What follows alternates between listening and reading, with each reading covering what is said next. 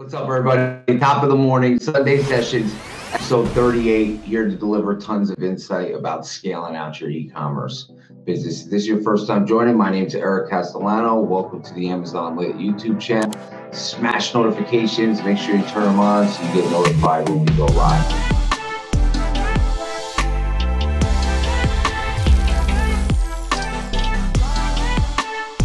Got some updates to talk about. First of all, ASD is right around the corner. Super excited about it. It's absolutely free to attend. You just go to www.asdonline.com. Now, a few updates and information and insight about ASD. I get a lot of Instagram messages and YouTube comments about like, hey, is this a good event? I know a lot of Amazon sellers go there. So let me just paint a little bit of a picture for you about the opportunity that exists at ASD Market Week. So last year we did a little over $3 million in sales revenue from vendors that we met at ASD.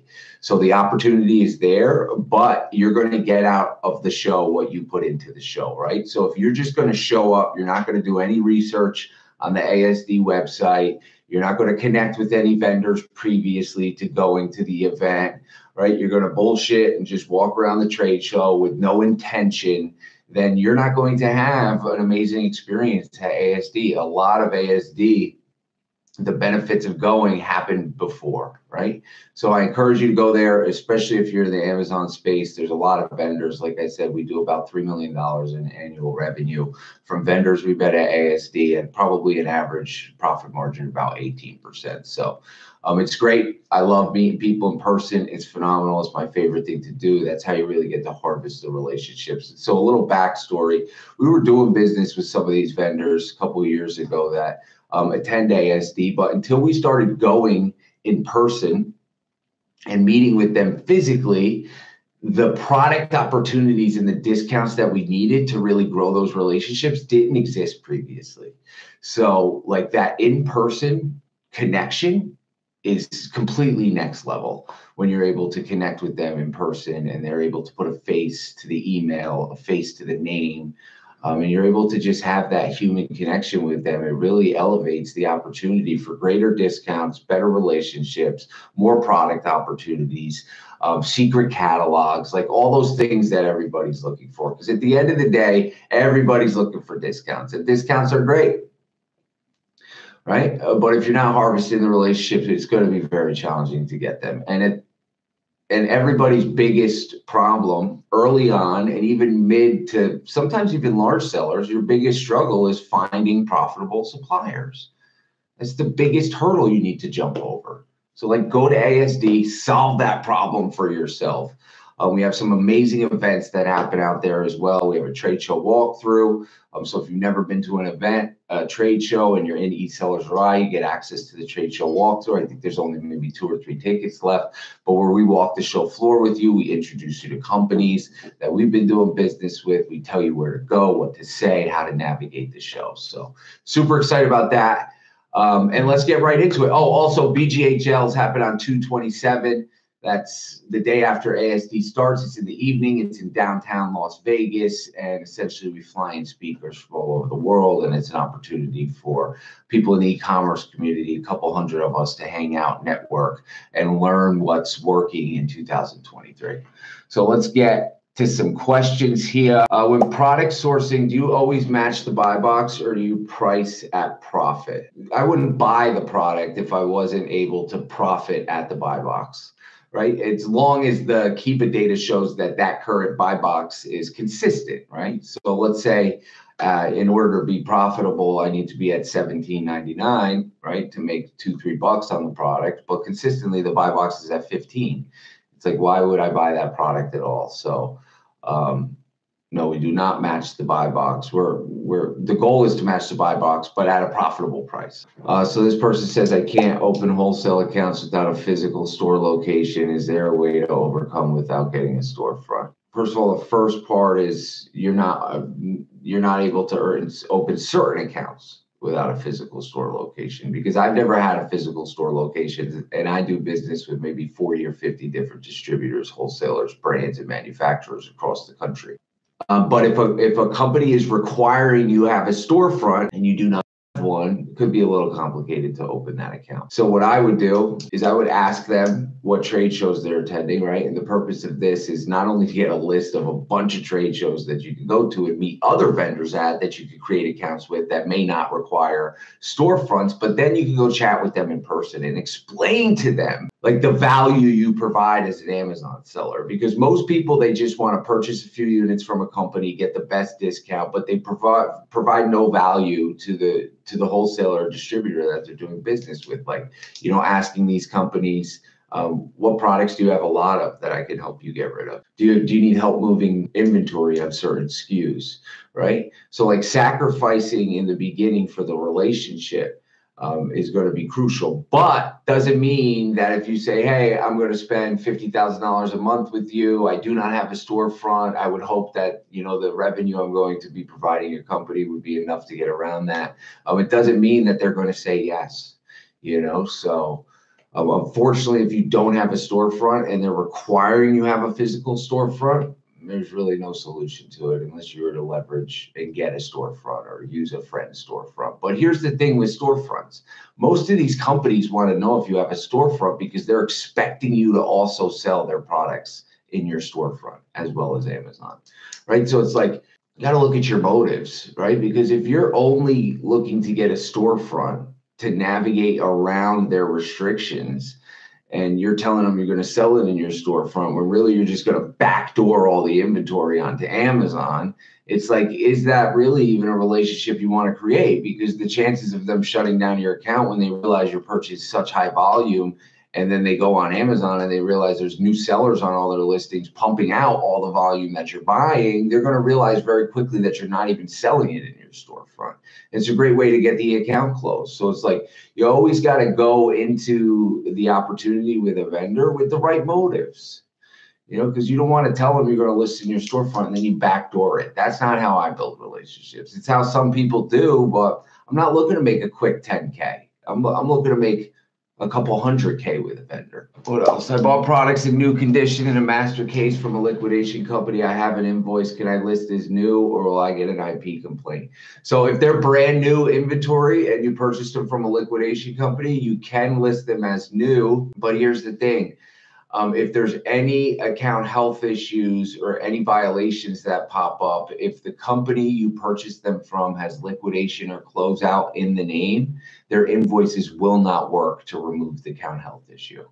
So whenever we purchase from liquidation and closeout companies, it's a risk versus reward scenario. And the same thing can happen if you list a used, right? Because sometimes they require invoicing. So the only time we purchase from liquidation and closeout is when we weigh the pros and the cons of purchasing the inventory, knowing that we cannot use their invoices for ungating, approvals, or any account health issues. Amazon does not accept invoices that say liquidation and closeout for any account health issues. So you got to be mindful. So normally, a few times a year, we purchase full truckloads from liquidation and closeout companies.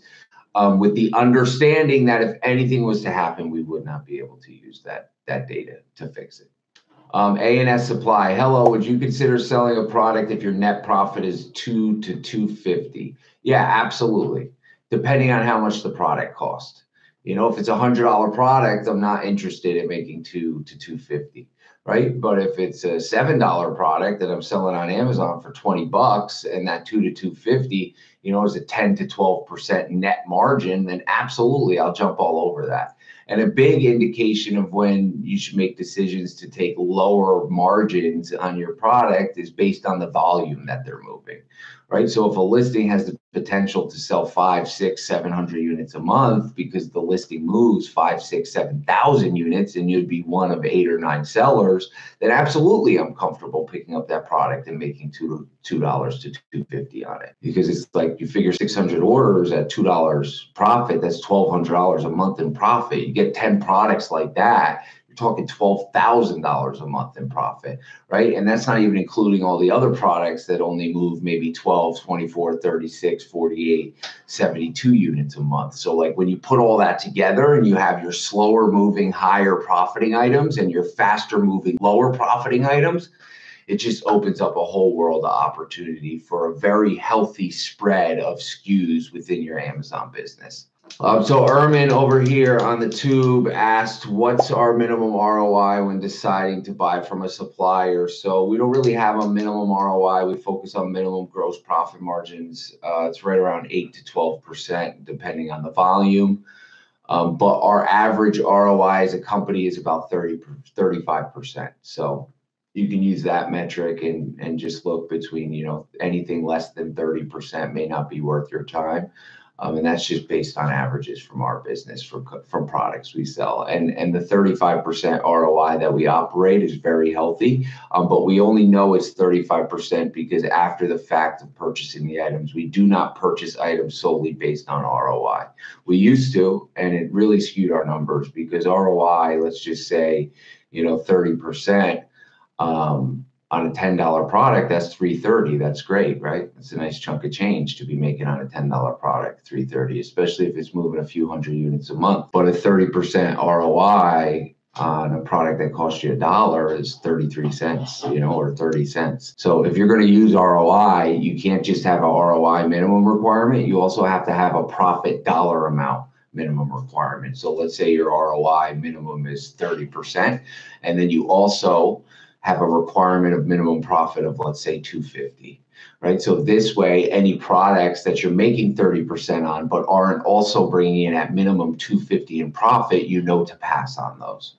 How do you properly delegate a buyer from your Amazon business? So hiring a buyer is one of the most complicated things to do in any Amazon business. And the reason why is because if you go into Indeed or Monster.com or LinkedIn, you're not going to find people who used to buy on Amazon that you could then hire in your business. Now, if you're use virtual assistants, absolutely, you could go to overseas, in Bali or Indonesia, and you could find people who've worked for other Amazon companies and have some experience. But from my personal experience, I always find that having a stateside buyer is much better and much more efficient, even though you have to pay up to have the stateside buyer. And the reason why I prefer to have a stateside buyer instead of an overseas buyer is because, let me ask all of you this question, right?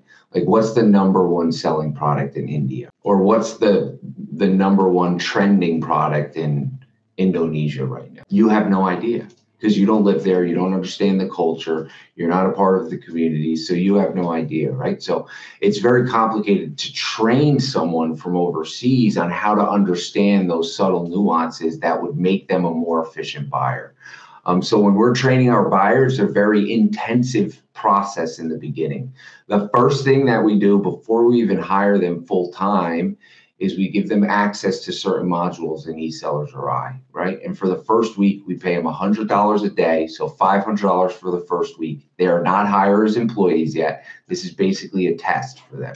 We put them through our eSellers RI training. They watch certain modules. They report back to us on the Friday after those 5 days of watching that content and taking notes and exploring it. And we sit down and we have a conversation with them. Because lo and behold, come to find out, about 50% of the people we put into eSellers RI that we're about to hire as buyers, 50% of them, after they watch all the videos and they're like, wow, this is a lot of work. This is like a completely new business. I'm very confused here. Come to find out, 50% of the people that we put through that, they end up not wanting the position because it's something they're no longer interested. So instantly you wean out 50% of your applicants or potential hiring applicants because they're no longer interested in the position. So the ones that we do hire, it's a very intensive 30 to 90 day training period where in the first 30 to 45 days, I'm literally reviewing every single order they put together. I'm bringing them in their office. I'm popping up people on the big screen. We're looking at each ASIN individually. I'm providing them insights of what I would do based on the quantities they wanted to purchase. So let's say they were going to buy 60, but I think we could get 75 or 72, right? An extra case. I would be like, this is why I believe this ASIN could sell an extra case in a month. Because looking at the Keepa data, looking at the buy box statistics, this seller only has 10 units left and the next competitive seller is listed at $2 higher. So I'm analyzing these numbers, trying to input everything that's in here into their brain. Right. And I also sit them down with other people in our business. So they're not only getting my perspective on buying, but they're getting the other employee's perspective on buying. Hiring a buyer is a very challenging process. It's very labor intensive. You got to review their orders consistently to make sure they're making educated buying decisions, because buying is the foundation of your company. If you're not buying the right products, it doesn't matter how fast you can produce them, package them, label them, ship them. If they're getting to Amazon and they're not making you money, then it doesn't matter what you're doing. You have to make sure you have an elite buying team. I can accredit a large portion of our success to our elite buying team. You know, we have a team of 5 buyers, and they're very efficient. They purchase about $400,000 to $500,000 in cost of goods a month, each buyer. You know, and I work with some companies who have 50, 60 VAs in a different country, and their buyers, all 50 of them, are buying the same amount of inventory that one of my buyers is. So it's like, your buyers are only as efficient as you train them. You got to train them thoroughly and review their orders, and also set minimum dollar amount requirements for purchases. So in our company, it's $10,000. If a buyer is going to purchase any product that they're going to spend more than $10,000 on for one product, regardless of how many ASINs they're selling it across, they need approval from either myself, Sebastian, or our buyer manager. Right? They need a separate set of eyes on that. For you, if you're getting started, that minimum requirement for one investment in one product might be $1,000 for you.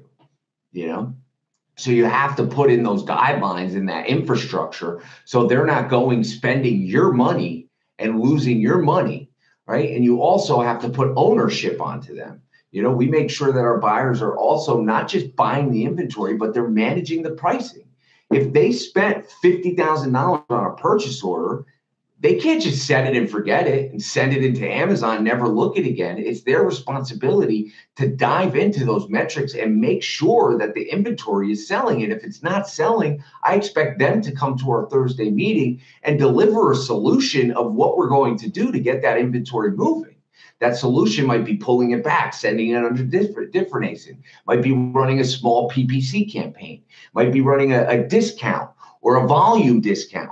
Right? The first discount could be through a coupon. The volume discount could be like, if a customer purchases 2, they save 5%. If they purchase 3, they save 10%. Right? So tiering out the structure and making sure that they're solving problems for the inventory they buy is imperative. It's imperative.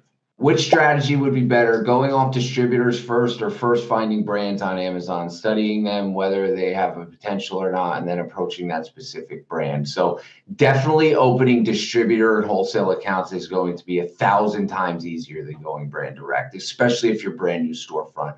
Most brand direct relationships, they want to see a storefront that has some established seller feedback, that has other products that they're selling in their inventory. Sometimes they even want to see products that are similar. So let's say you're about to close a grocery brand. They want to see that you're selling other grocery products. So closing brand direct is definitely much more challenging than closing wholesalers and distributors. Your main focus early on should be wholesalers and distributors, because a lot of them will open accounts with anybody. You know, it's when you start reaching out to brands that you see restrictions like, hey, you need a storefront. And it's complicated in the beginning because you don't have an extra $3,000 a month to spend on a storefront. You know, you might even have a warehouse at that time. So it's like, definitely brands are harder to close than distributors and wholesalers. And ASD is really no brands. It's all distributors and wholesalers. Well, mainly wholesalers. I don't think there's any distributors there. It's mainly wholesalers. And there's also some good closeout liquidation companies. If you operate a business where you maybe sell on eBay or, you know, Poshmark, and you're looking for like bulk pallet deals at the low, it's a great trade show to attend as well. How do you accurately gauge sales before placing an order? So Keepa is huge, as well as AZ Insight. So we'll use AZ Insight to get an estimate of the volume that the listing's moving.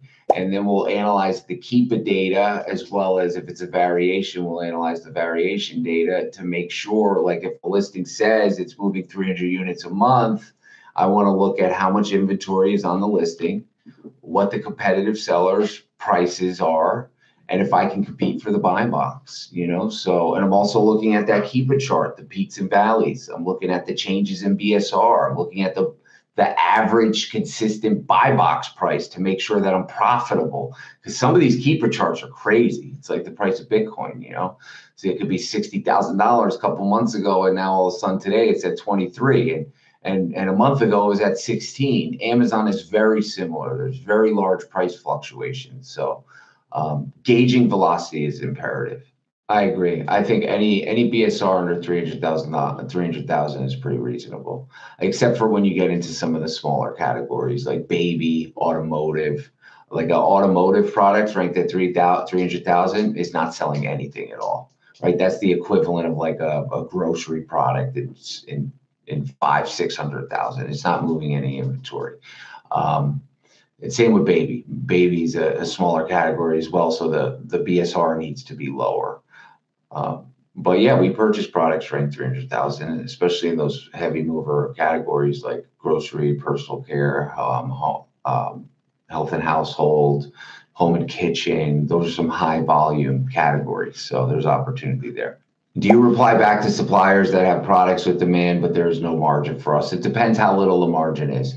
You know, if the margin is you're losing $5, then the chance of getting a discount, slim to none, right? But if you're missing the margin by a few percentage points, let's say you pull up their catalog, you realize you're making 5 or 6% margin on all their products, absolutely, I would reach out to them and try to get some discounts on those products, even if it's my first order, because the way I see it is if you don't ask for the discount, then you'll never know if you can purchase their products. And the answer is still no if you don't ask. But if you ask, the answer could potentially be yes, right? And sometimes what we'll do is we'll put together 2 orders. The first order will be a much smaller one, let's say $1,500, $2,000, based on the current pricing in their catalog.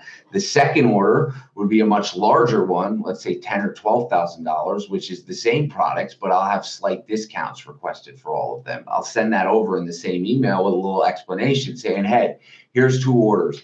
The first order is what I can place at your current pricing in your catalog. It'd be about $2,000. The second order is the order I can place if you provide me discounts on this product, this product, this product, this product. It's a $12,000 order. So from a business perspective, when I pop open that email, I'm like, wow, this guy, he's going to spend $10,000 more with us if we give him a 5% discount on this product, the 7% discount on this product, the 3% discount on this product.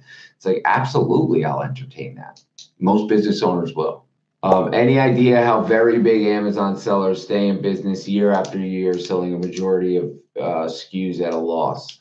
My first question to you, Cars and Cleaning, would be, how do you know they're selling at a loss? You have no idea what price they're paying for their products. So out of $63 million in sales revenue last year in 2022, we had a negative profit of about $135,000, which is nothing, right? So that negative profit is SKUs that we lost money on, right? So out of all the whatever 50,000 different types of products we sold last year, the ones that provided us negative profits was only about $135,000, which in the grand scheme of $63 million in sales revenue is not a lot. So you don't know what they're paying it for. They could have got a huge volume discount. They could have got it on a closeout. They could have a great relationship with the manufacturer or brand, or they could just be clearing out inventory, and they are losing money on that listing. So we got a question over here. Does production cost include salaries? It does. And we divide that number by the amount of units you sell per month or send into Amazon warehouses for FBA. It's the latter, Cars and Cleanings. So in order to get your production cost per ASIN, which will illuminate a lot of information of what your minimum buying requirement should be, you take all your expenses, rent, labor, shipping, polybags, labels, everything. You take that monthly number and you divide it by the amount of orders that were shipped to FBA. Not the amount of orders you sold, the amount of orders you produced in that 30-day time period. That will give you your PCPA, which is your production cost per ASIN.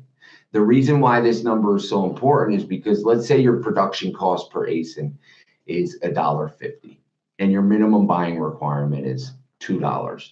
You know that the net profit you're making per sale is 50 cents. It's not really great unless you're doing huge volume, right? But if your production cost is $1.50, then you could make your minimum buying requirements, let's say $2.75. And now you know that the minimum net profit you're making, if all works out, is $1.25 per ASIN.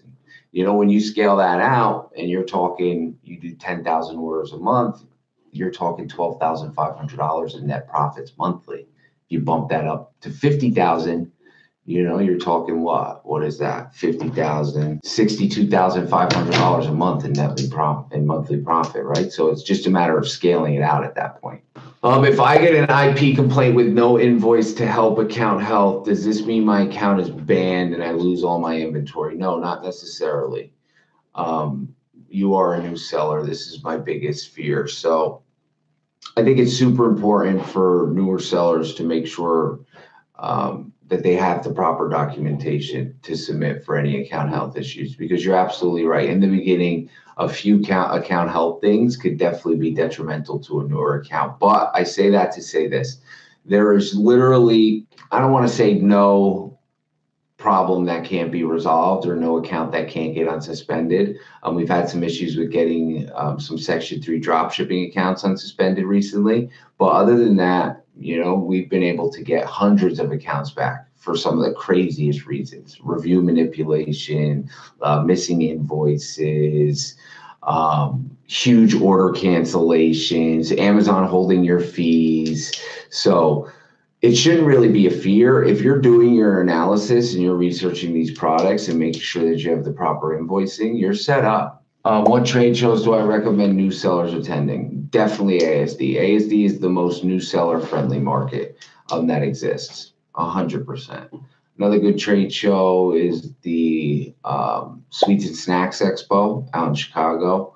Expo West is good as well. It's a little more brand direct. What I would encourage you to do, American Bargain Store, is Google the local convention center near the closest city that you live by and just look for trade shows. You know, there could be different trade shows. You got to think out of the box, right? If there's a fishing trade show, go to it, right? Who knows? You might find a great distributor who sells lures or fishing reels, you know, something you never even thought of, right? Or maybe there's a video game trade show in your area, right? Or a kitchen trade show. Like, there's all these different types of trade shows that I think most people don't even really think about. So I would pop into your local convention center website and just search what trade shows are popping up. And you can even do it in a, you know, if you're open to driving a couple hours, you can even expand your search and look for nearby cities as well.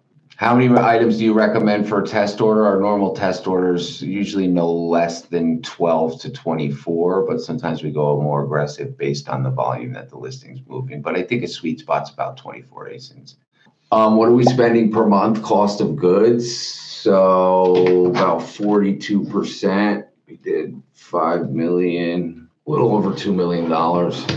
Lily girl, she's a new seller. She's got 3 reviews. I bought 250 stock, and now a big seller has come in with more than 2,000 reviews with 270 ratings. Now I'm not getting the buy box, even if I lower the price. So first thing you want to check is how much inventory do they have, right? Because if they only have 100 units and the listing's selling 1,000 units a month, then really they only have a couple days worth of inventory, and they'll sell out, and you'll be able to get the buy box again.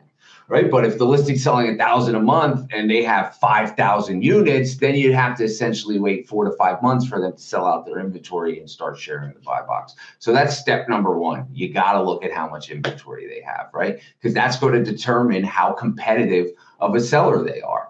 And then based on the inventory that they have, you make a decision of how you're going to win the buy box. I'm not sure if you're profitable. Okay, so you're saying you're not winning the buy box even if you lower the price. So what we like to do when we're having trouble winning a buy box on certain listings, or we're trying to move a little bit more inventory, we'll set up what we call a catch-all campaign, right? Where we add a few ASINs to a PPC campaign, which have about a $10 daily budget, so about $300 a month, right? And you don't have to run it for the whole 30 days. It'll have a very low cost per click, between 5 and 15 cents, right? And we'll throw that ASIN in that campaign with the hopes that Amazon will start prioritizing the buy box to us. Another great thing we like to do, and it's absolutely free to set up, the only thing they charge you is the discount that you offer, is a volume discount. So if you go into Seller Central and you go to the advertising tab and you click at the bottom, I think it's promotions, I might be mistaken there, but it's the last option on the advertising tab. You can set up volume discounts, which essentially will let the customer know that Lily Girl, you're offering a 7% discount if the customer buys two, or you're offering a 10% discount if the customer buys three. So that may prompt Amazon to give you the buy box. And then the last suggestion is if the seller has ridiculous amounts of inventory, you ran the numbers, there's no chance of you getting the buy box. What we'll do is we'll just liquidate that product, right? Because there's no sense of leaving it in Amazon and having sitting and collecting dust. Because let's say the cost of goods you could get back is $500. How many times can you flip that $500 over the course of 6 months? You could probably flip it 4 to 5 times over the course of 6 months. So you could turn that $500 that's just collecting dust in Amazon right now, waiting to get the buy box, you could turn that into $2,500 over the course of those 6 months. So it's like also understanding, and my buddy Oliver Flips, he just posted a cool post about this. He's like, you got to know when to get out of a listing. You got to know. It's super important. Also, too, if you're new and a lot of this sounds confusing, or you're hearing me talk about words that you don't really understand yet, we have a completely free beginner's guide to Amazon wholesale success that lives in our YouTube channel. It's a 22 video playlist. It'll kind of break down the fundamentals and teach you everything you really need to know to get started. It'll teach you a lot about the lingo and what to look out for when you're researching products, and how to ship your first inventory into Amazon and all of that. And also, if you're a more advanced seller and you're looking to really level up, then we have programs for you as well, whether it's eSellers or or Inner Circle. All right, my friends, I got to break out of here. It's been a pleasure. If you got any questions about ASD or anything, just send me a message on Instagram. I'm more than happy to help. Addie, connect with me, please, so we can get you set up on that call if you're still in here. And if not, I'll send you a follow-up after this. But I appreciate all your time. I'm looking forward to hanging out with a lot of y'all in Las Vegas. It's going to be an amazing week. There's going to be hundreds of us out there. It's a great opportunity to network, get in-person, real-life experience at a trade show, especially if you're new. It's the best trade show to go in the United States if you're new, because it's very Amazon seller friendly. A lot of trade shows, 95% of them, no. They don't even want to talk to you if you sell on Amazon, which there's ways around that. ASD is great. So we'll see you there. Have a beautiful day. Stay grateful. Stay lit, my friends.